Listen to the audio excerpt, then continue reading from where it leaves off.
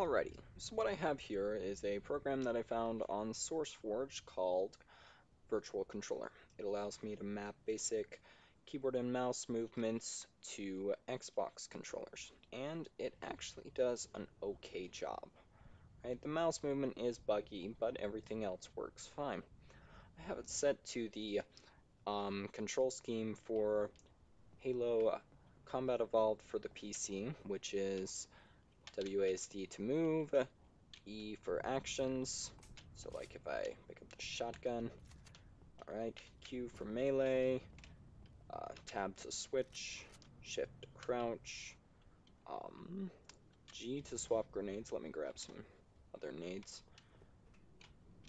Ah! Okay, if I switch G, I can check one. That was close.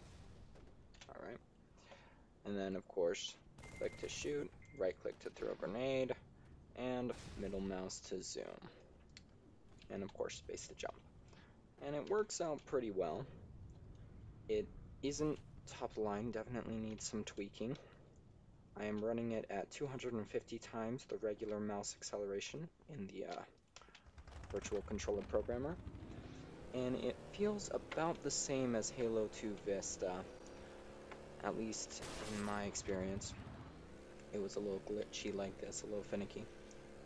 But as you can tell, pretty much it runs pretty well.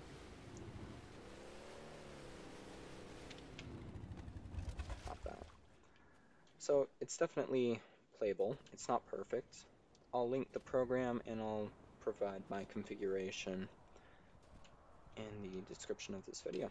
So yeah,